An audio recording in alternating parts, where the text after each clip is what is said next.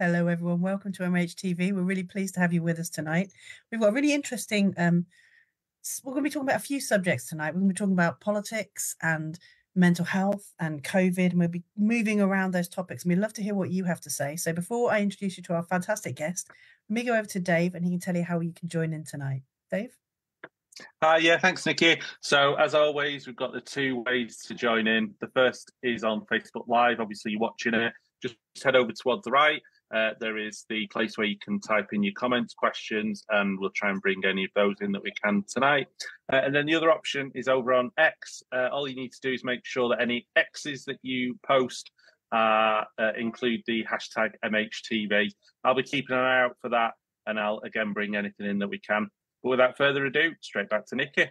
Absolutely. We're really, really fortunate to be joined by fantastic guest tonight, Dr. Luca Bernardi. Would you tell us a little bit about yourself, please?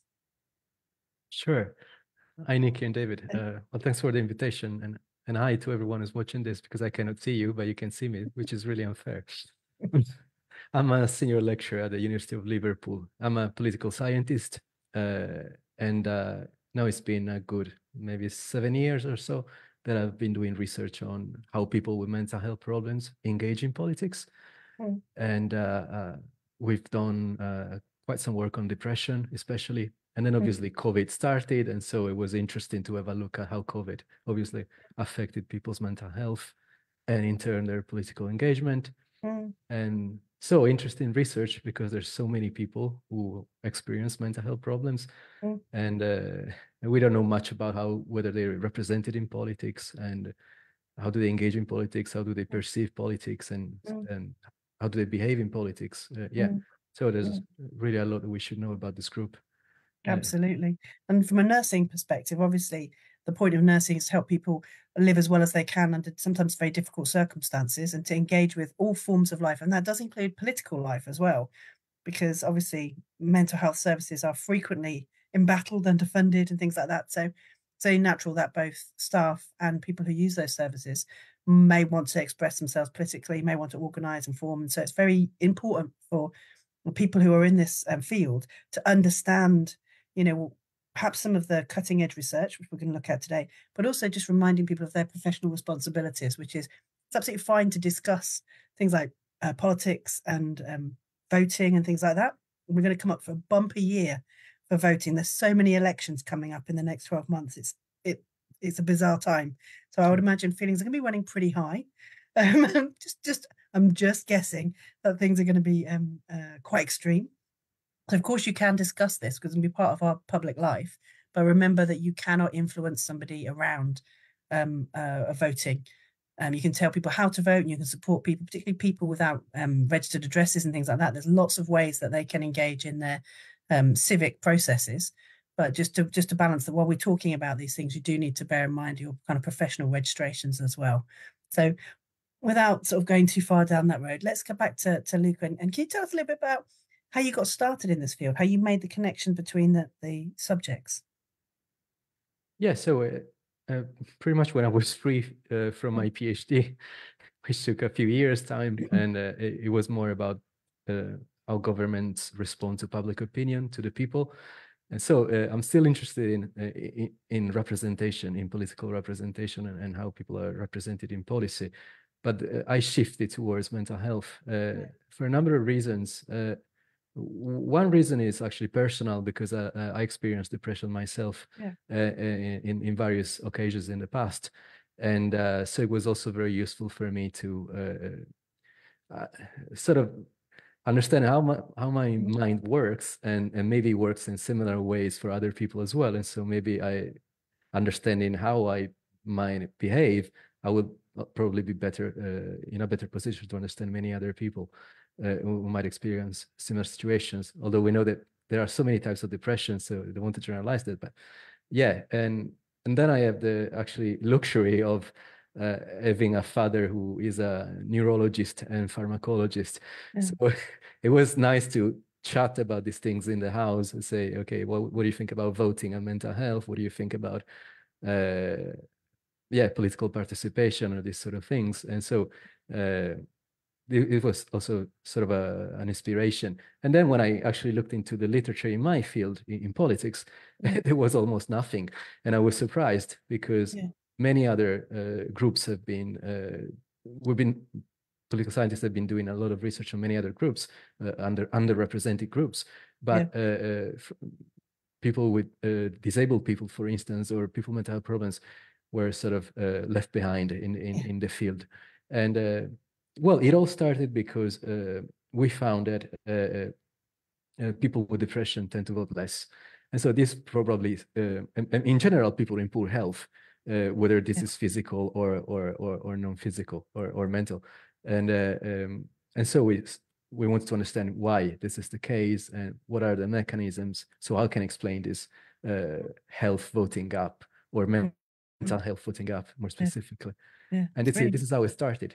Thank you. It is really interesting, isn't it? I think because when people start to research, you know, their interests, their personal experiences, their sort of academic skills, all sorts of turn into this strange kind of whirlpool that then pops out some topic that they really focus on. So what have you found? Have you found that mental health diagnosis impacts or correlates alongside political views? What have you noticed? Okay, so what we've done so far with myself and other colleagues are working with me.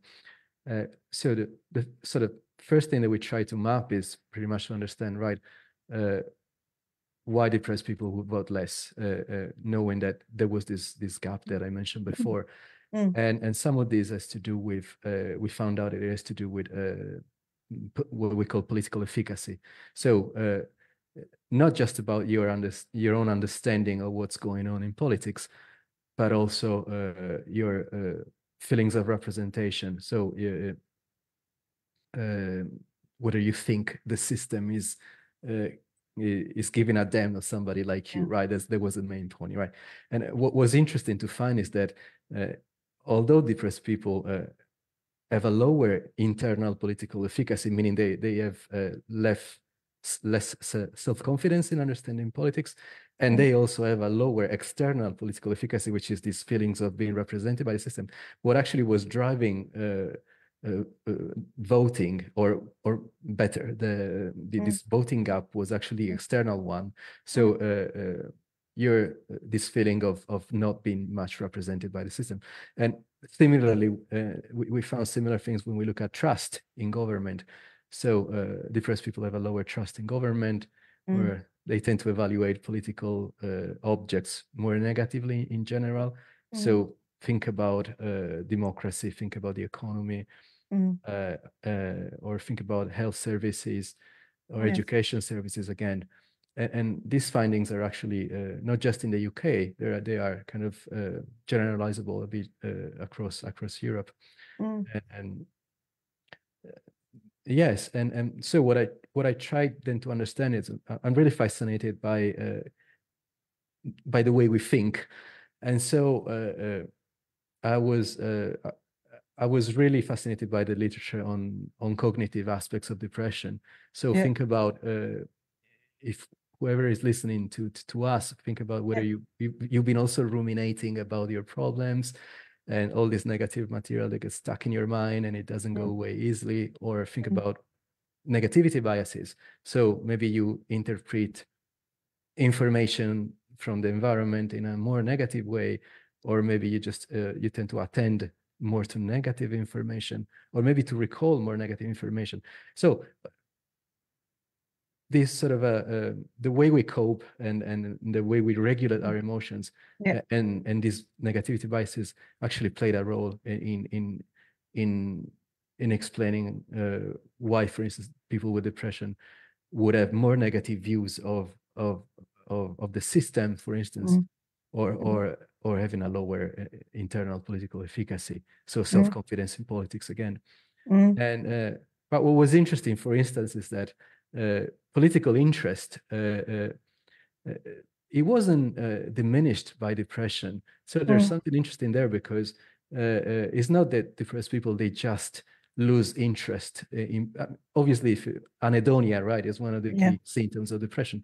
But nevertheless, probably because people are socialized in politics, some things maybe just stay with us, and probably I guess it's, let's say that you are depressed and you're home, maybe you no, you don't necessarily stop watching the news or something like that. Yeah. So we didn't find much of an evidence that actually depression decreases people's political interest.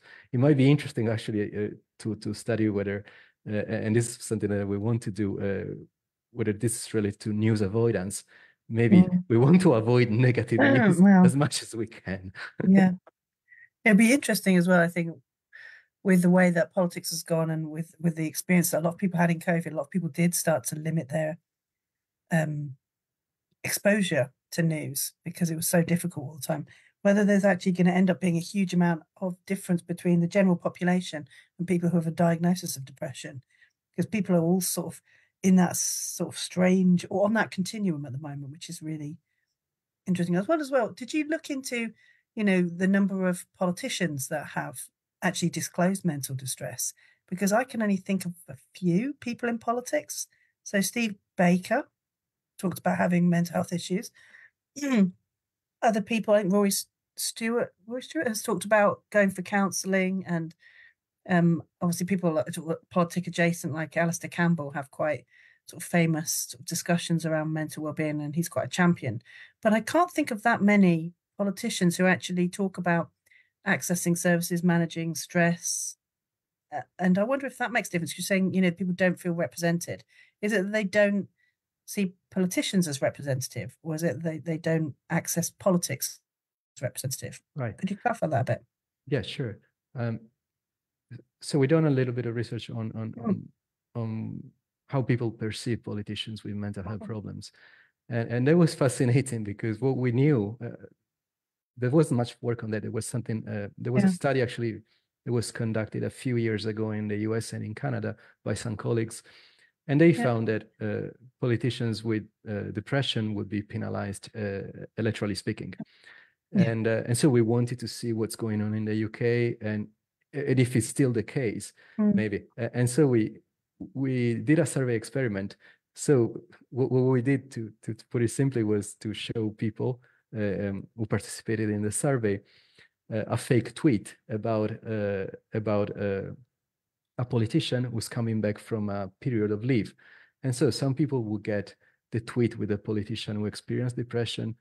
Some other group of people will get the politician who experienced some anxiety disorder, and some others bipolar disorder. And but also we know that politics can be a stressful job, and so we asked those some group of people received the fake politician who was on leave for a few months because it was the job was too stressful. And then we also had to compare it with sort of a normal situation, and so we also had a case of a politician who had a car accident. And what was interesting, which is also very positive in a way, and positive in terms of results, is that we didn't find any sort of a disadvantage. So politicians with mental health problems were not perceived as less competent in doing their jobs, or actually we found that they were more honest, but also the other good characters that a good politicians should have. So not just about competence and honesty, but also whether you are a strong leader. And so they, in some occasions, they were actually more likely to be perceived in this way, especially the one with depression, probably because depression has become perhaps so much common. And people are more maybe indulgent nowadays with this, and then maybe there's less stigma on depression than in other problems, perhaps. And was it the same for? Did you say you looked at psychosis, or was it bipolar? The other one that you looked at? Bipolar, yeah. And we didn't find that the sort of a fake politician with bipolar disorder was penalized in any way. And what was also interesting is that when we asked about the ability to represent, so because obviously we are interested in are you going to be a good representative, and what we found is that again they weren't perceived as more negatively, but actually there was a positive effect on representing underrepresented groups, which makes sense. And actually for the depressed politician, again, society as a whole, probably because again, depression perhaps is so much common, or everybody, even if it's not clinically, we can relate to it, can't you? Yeah. And the positive note was that nobody was punished electorally speaking. So people wouldn't say that they would vote less for these politicians, which is probably good news.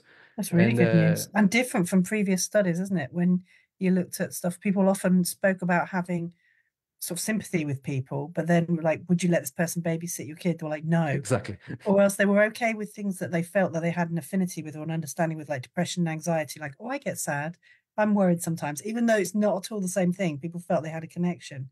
But things like psychotic episodes were treated quite differently. But from what you're saying, serious mental issues like bipolar are being... But it's also fair to say that results were not identical for everyone. So for instance, you mentioned exactly something related to stigma and prejudice. So obviously the people who, for those who stigma is higher, they would see these kind of politicians more negatively. So this is important to remember. Yeah. But, it's interesting though, isn't it? Because it does feel that society is changing. And maybe as well, because our politicians have been, particularly in the UK, been seen as quite privileged for a little while, that actually people feel they can relate to someone who's overcome adversity a bit. So like someone who's coming back from a car accident, someone who's been ill for whatever reason, people can feel like they're a little bit more connected to that experience maybe. Yeah, and the good thing is that, so some very good colleagues are studying disability, and so the same situation with disabled politicians, and some of these they found similar results as well. So that's also very going in this direction. But even when talking to colleagues about these results, someone said, "Oh yeah, actually, it's going on the same thing with gender. So maybe we're becoming probably in general more tolerant, hopefully." Don't tell me you're accidentally giving good news to everybody, Luca. In the UK, at least. And so we need to find out whether this is UK specific, or which is or is in general something that is happening in public opinion more widely speaking. Yeah. So we've been thinking about how sort of diagnosis impacts people's political perceptions, attitudes, decision making. Does it impact people's mental health more broadly? Improve or worsen? Is that something you've looked at yet? So how ask me the question again. So whether diagnosis would impact people's mental health? No. So I was saying we've talked about political perceptions and attitudes, and I was wondering how politics itself affects people's mental health. Right. So this is something understudied again, and now we're trying to do some work on this, and again, I think that the results might depend on the people we're looking at. So the idea would be probably people who are much more into politics, and so people who are, for instance, they identify with a political party, or they're really interested in politics, pay a lot of attention to politics. Those kind of people would maybe politics doesn't act as a stress factor in a negative way, but actually might mobilize them more. But for other people that instead I don't really maybe much more into politics, there might be I believe that this is where we might find these sort of negative effects of politics as a potential stress factor. I wouldn't be surprised, because you have that correlation, don't you, between people who are who have to really manage their health if they're going to be full-time activists, because politics as it is now is quite rough and tumble.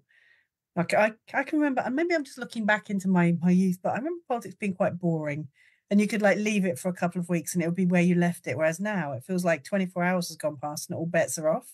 It feels like a very different experience now. And you do see some people who are almost kind of addicted to that kind of political mayhem. And because we have social media, which kind of interprets and channels it, and we have lots of podcasts and things where people really discuss this sort of issue, and they have quite engaged conversations about it, and the kind of social media melee. I wonder if actually it's not just politics anymore. It's actually identity. It's actually lots of other things, community that it's forming as well. And sort of like single issue politics as well seems to be much higher up than it used to be. So maybe less political engagement in terms of formal parties. I imagine that political parties have older people joined still and less maybe younger people, but I might be wrong about that. Oh yeah, I think the identity aspect that you raised is important. For instance, when we look into think about affective polarization, so how people from different camps hate each other. Again, for those ones who are more into politics, it would actually boost their mental health. It's like probably going to to a football match between, Everton and Liverpool. Yeah, sort of gamifying it.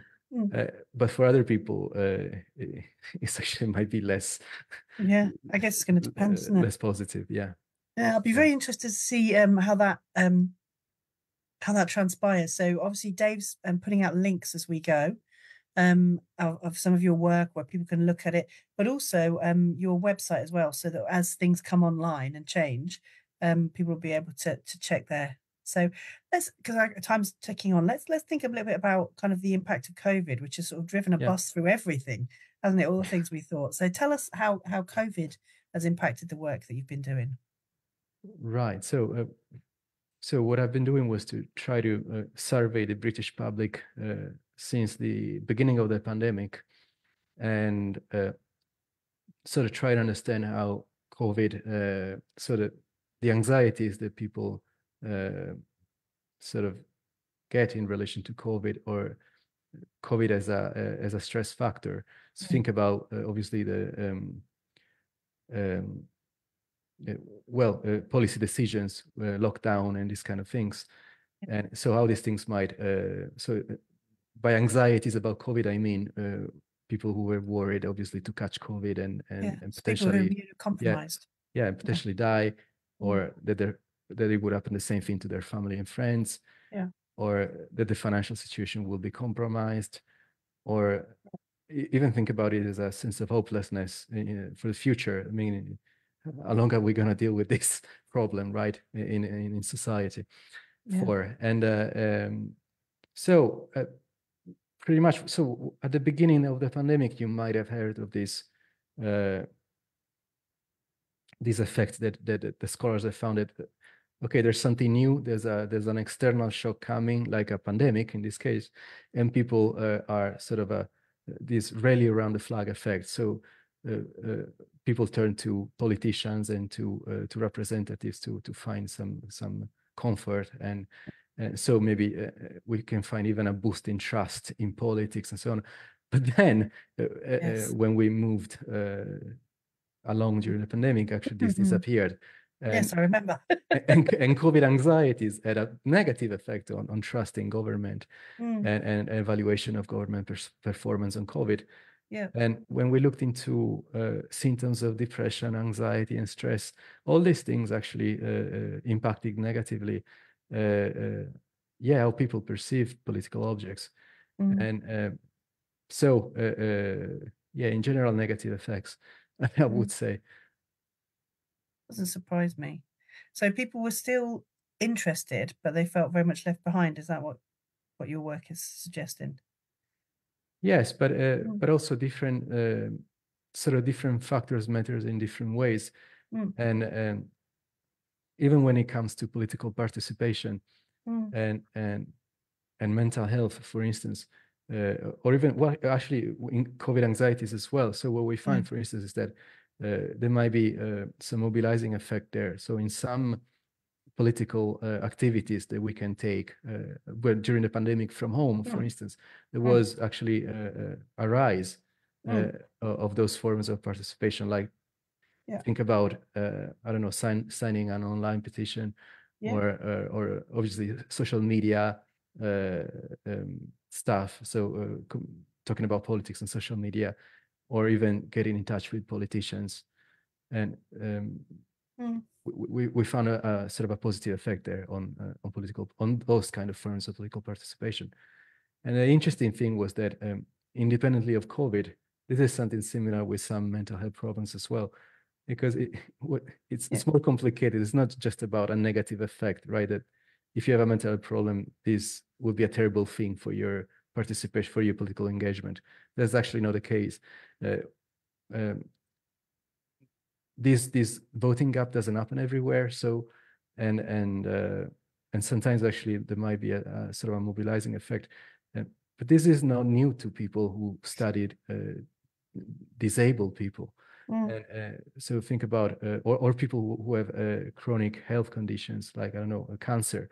There's a much more sort of there's group identity there, and networking, and so all these kind of things that might mobilize people into action. And we find something similar a little bit with some mental health problems, at least with depression and anxiety for sure. Sure. And this is, this is promising, I think. Are you ready for some questions? They're starting to come in. For sure. I can't. Hopefully, I will be able to answer them. I can't tell you what people actually mean, but okay, let's go for it. Okay. So, like the first one, which is I think probably my favourite so far, and I think that's from the first year, says, "Do different diagnoses make you vote for different parties?" So I think it's going to get you in a world of trouble. Go ahead, Luca. We don't know this yet. The only thing that I can tell you is that I'm not talking. Well, I can actually tell you about some. Yeah, I can tell you about diagnosis as well. But for depression, so because we looked into both symptoms of depression and clinical diagnosis. So pretty much in surveys. So what we can find out is whether if someone tells you, yes, I've been diagnosed with depression or not, and that's all we know. So unfortunately, we don't know much about the history of the person in terms of family history of mental health problems, for instance, or this kind of thing. We don't know anything about that. But but what's interesting is that there's so on average, let's say there's definitely something going on between being more on the left-hand side of the political spectrum and being more depressed. So I'm not sure what was the causal effects. With the hour I think everyone's like, it's interesting because another person has asked, is this to do with mental health issues, or is it to do with having restricted incomes, which is interesting. So suppose, and I can see what they're suggesting is this idea that if you are struggling to have long-term full-time employment, or you're on benefits or something like that, is that going to skew your political thinking or lead you to think? Probably. Yeah. So how do you differentiate is what they were asking. Oh, well, we haven't done this analysis yet, but we can definitely look into, because there are questions about income or your occupation, and so we definitely have to go much more beyond the mean findings, because as you say, it can matter differently for. I think we haven't found much of a difference in terms of age, or gender, but for other maybe socio-demographic factors, there might be something interesting going on there. Yeah, it makes me wonder about because you're saying people are still interested, but they're not necessarily. Maybe it's impacting people's voting behaviour. I wonder if that could be something that's more societal as well, and that actually people are engaging in politics in different ways now. Because you mentioned like the rise of the online petition. So I would say someone who goes on a march, or somebody who signs an online petition, or is part of a pressure group, online, or part of a even things like the Blooming National Trust became political this year, didn't it? So there's that to me is political activity. So how are you defining political engagement? Is it just by voting intention? No. So there are the surveys that myself but even surveys that are available and everybody can use from other European countries. They ask about different forms of participation. So they usually ask about what have you done in the last year? So did you contact a politician, yes or no? And you say yes if you did it, or no if you didn't do it. And then they ask you whether you I don't know, you participated in an election campaign, or whether you you actually participated in a political party. So you or in another association, or whether you did some protest. and online petition or social media, posting about politics on social media.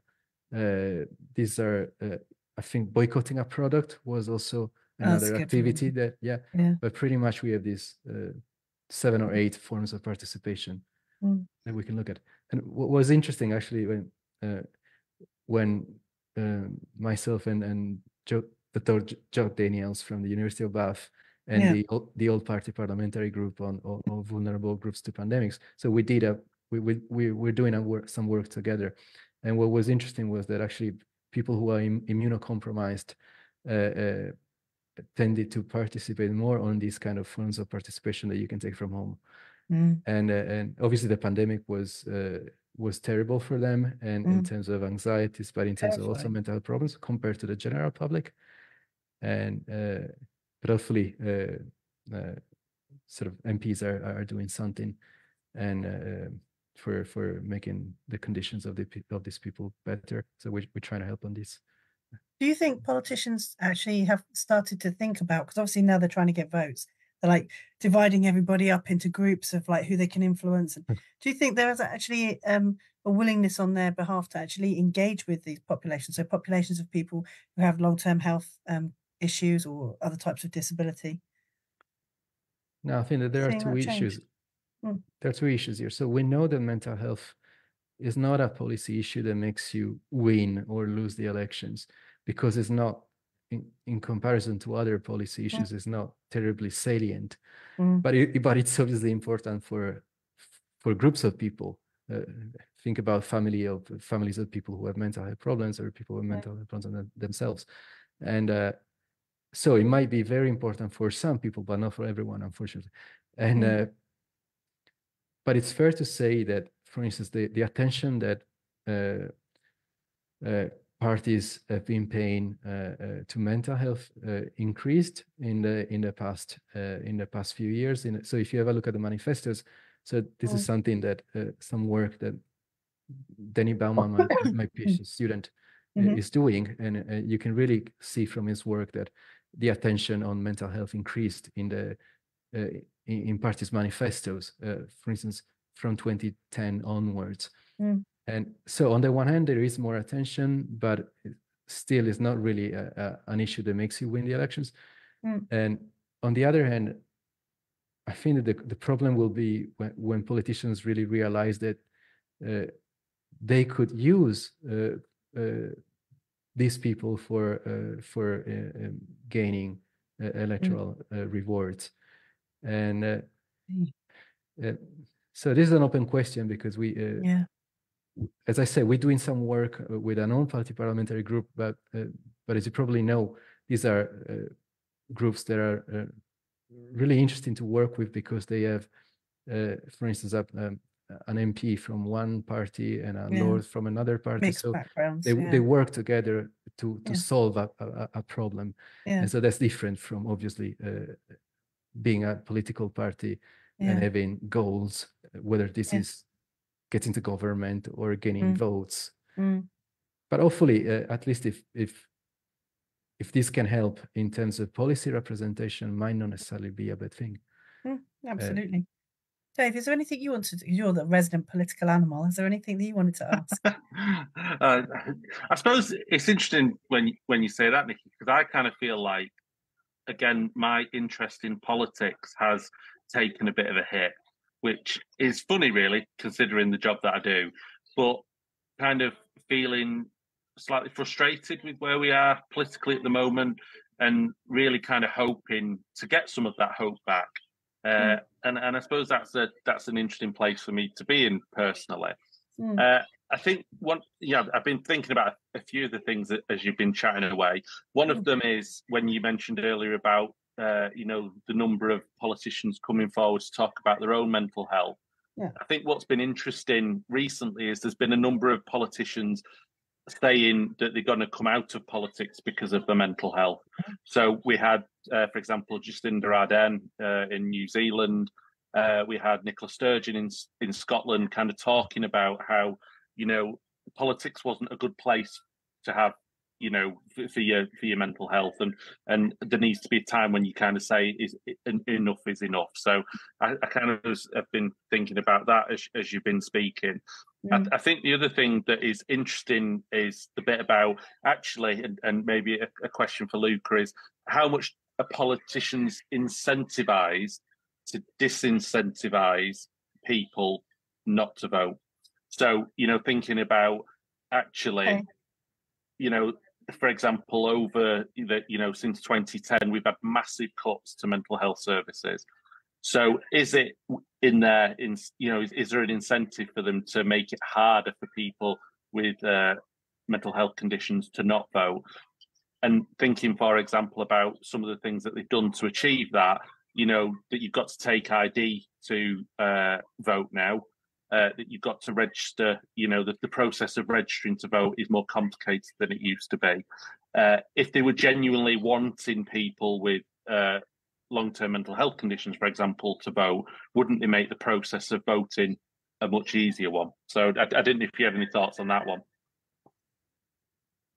No, it's interesting because there was something going on as well with disabled people, and so it's not only just a potential problem for people with mental health problems. It's a broader problem for sure, and I think I think it's related definitely to the resources that are allocated.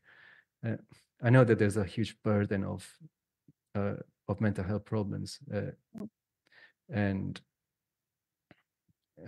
obviously pharmaceutical treatment costs much more than other sort of ways to other interventions. And so if politicians was obviously, if they want to keep costs low, there will definitely be potentially this effect also that you mentioned, David, that might have maybe unintentional effects on voting. I suppose it makes sense, doesn't it? In the same way that you try and target people who you think will vote for you, that you wouldn't necessarily invest time in people who you think maybe won't vote for you. It makes sense, doesn't it? But I suppose it's actual, effort put in to make it harder. It's not even we're not going to be interested or we're not going to make it easy, but we're actually going to put blocks in place. And I think another example of that is obviously the number of people that are in prison that have poor mental health, and actually, there's a legal, there's a legal system that stops them from voting. That they've not got the legal right to vote, which also is fascinating. One of the things I just wanted to say is Centre for Mental Health at the moment are doing a piece of work looking at the barriers for people with mental health difficulties from voting, and they've got a survey that's happened, I think the 11th of March. So I'd encourage people that have experience to to complete that and be involved in the work that they're doing, because I think the Centre for Mental Health have done some great things in the past, trying to make sure that people are not disenfranchised. Yeah, we've retweeted that. That's out there, guys. So do have a look at that and share it. Thank you. Time is marching on again. So can we just look at what's coming up for you, where you think this area is heading, and what kind of studies you'd like to be engaged in? Yeah, so, well, there's a lot to do here. We just started a few years ago, so there's really a lot of research to be doing. So some of these has to deal with, the representation of people with mental health problems, because now we've been digging a little bit into, attitudes of people, or how people perceive politics and voting. But do all these things actually imply an under-representation or some misrepresentation in policy? And that will be the next step that we're tackling. And then much of the work that has been conducted on depression. So we also want to see what's going on with other mental health problems. We started doing this a little bit, but there's definitely much more to be doing there. And as you said before, politics as a potential stress factor for some people. Again, a lot of work to do here.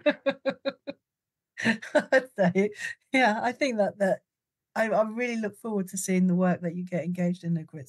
as you say, it's the looking start forward to conducting it. Yeah. Yeah, you're just absolutely at the start of looking at this issue, and it's such an interesting time to be doing that.